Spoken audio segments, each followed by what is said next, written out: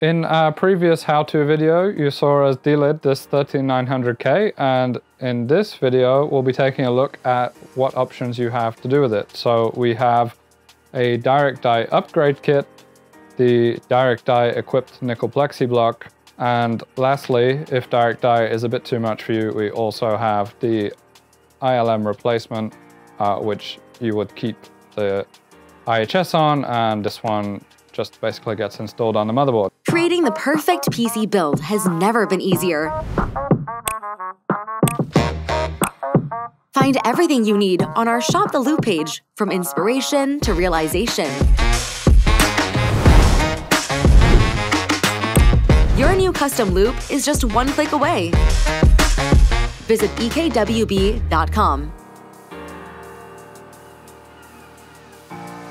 So we'll look at the contents of all of these, how to tell them apart, what the differences are, everything that's included, and we will mount this on a motherboard so you can see how it goes. First, we'll take a look at the upgrade kit.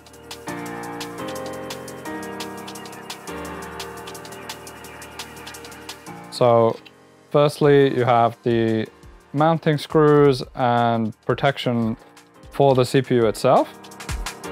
Under the next layer, you'll find the cold plate, O-ring, and jet plate. And at the very bottom is the back plate and the die guard, which is pre-installed there. So this goes onto the motherboard and holds the CPU in place, and this gets installed onto the block which you are upgrading. You can upgrade any Velocity² or Momentum² to use this. And lastly, there are two different protections inside, one for 12th gen chips and one for 13th gen chips, and all of the screws you need to put everything together.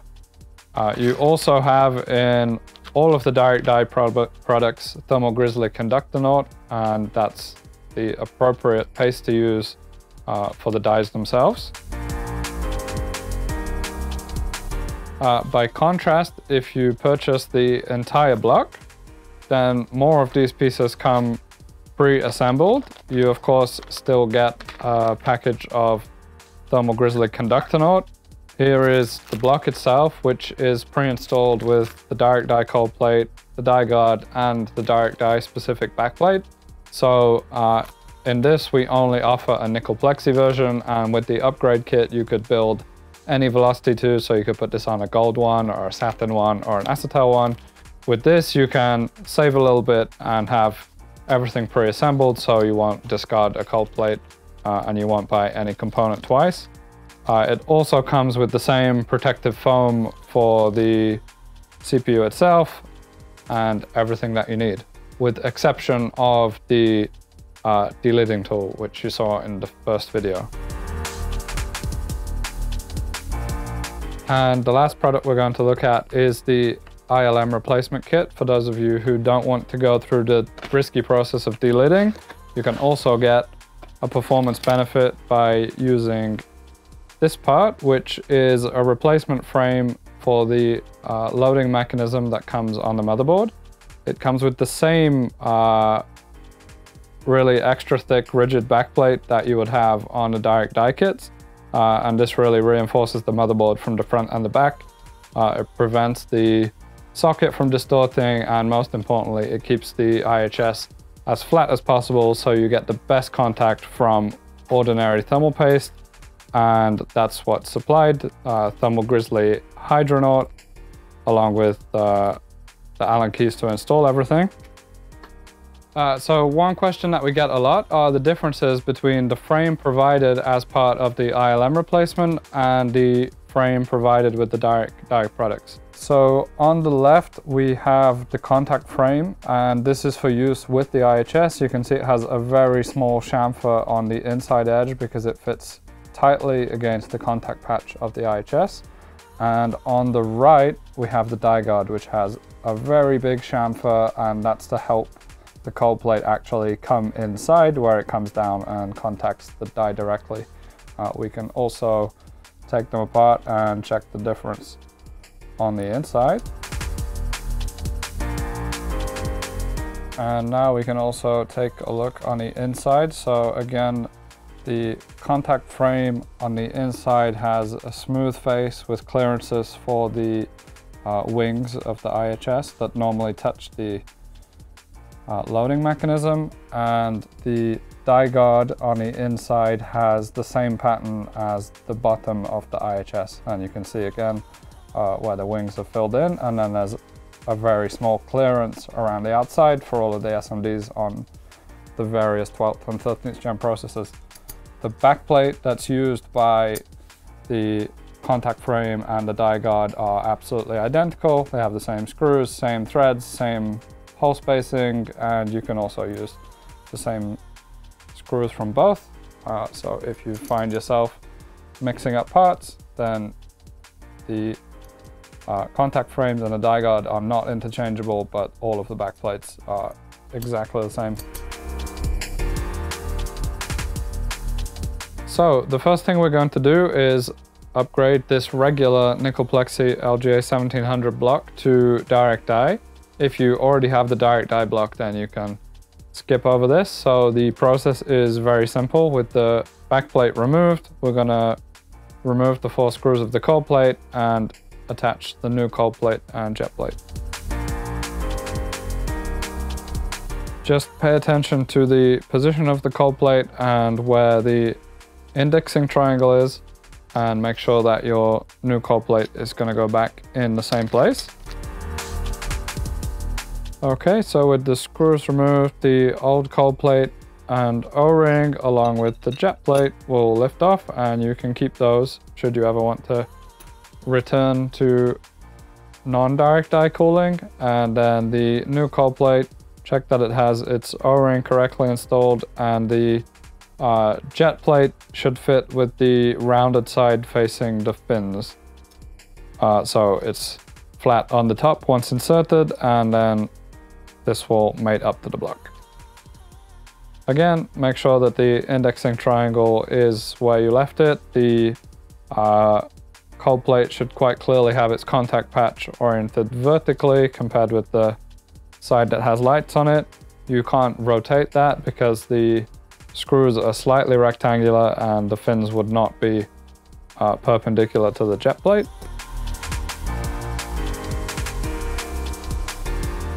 Okay, so this block is now upgraded to direct die in the exact same way as a nickel plexi direct die block. We also have the back plate, which we will need to remove the die guard from.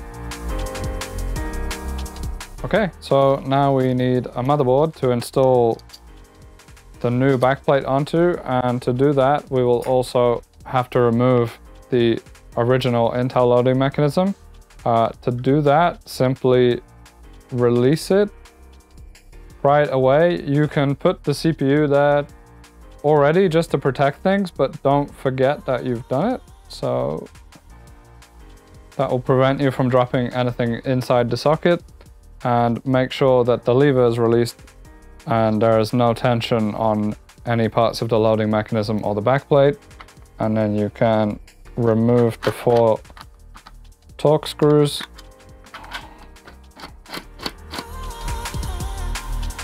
And now you're ready to swap from the Intel backplate to EK's direct die backplate.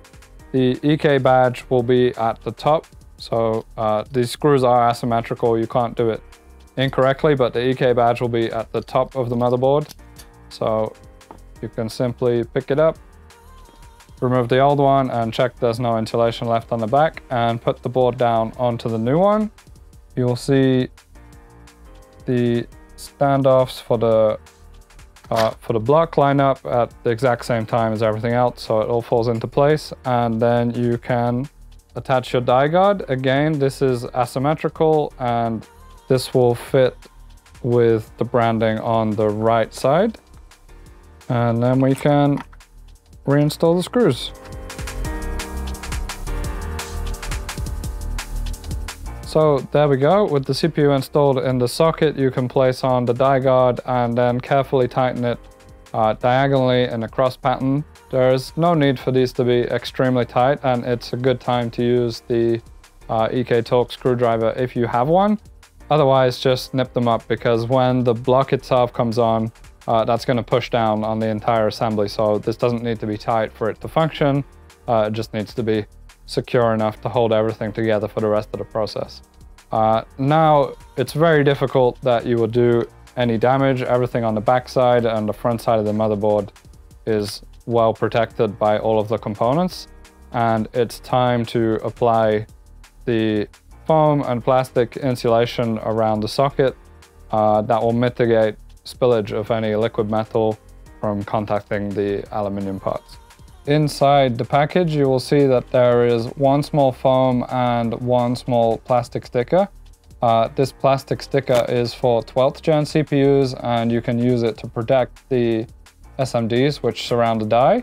If you have a 13th gen CPU, then you can apply the foam directly to the PCB. Obviously for 12th gen, the foam will get applied on top of that sticker. So this should fit just between the die guard and the die.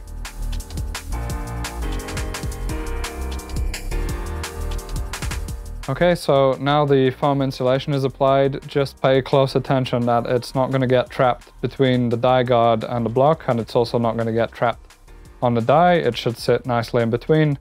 It's not a permanent adhesive, so you can reposition it. And now we will need to apply a very small amount of liquid metal to the entire surface of the die. The best way to do that is one little drop in the center and then spread it out. So you will want to equip the syringe with the very fine needle. That's all you need to apply the liquid metal, and it's best to put one small ball in the middle so you don't push it off the sides, and then spread that over the entire surface. When it looks like you have an even coating, then that should be more than enough. It's better not to use too much.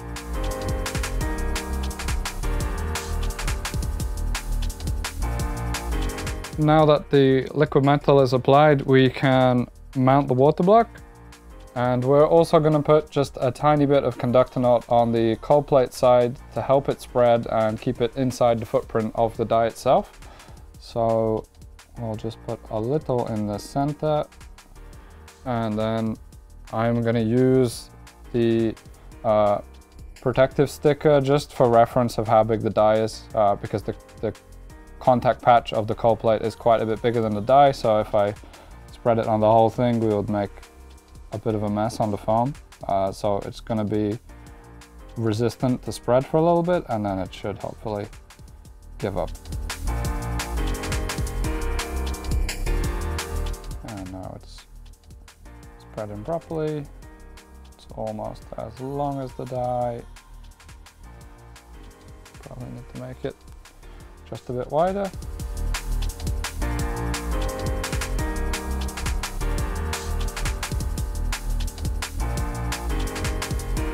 And I think now it's spread pretty evenly and ready to mount. This is going to go straight down the standoffs, and the cold plate should align simultaneously, and then we need to tighten it from the rear.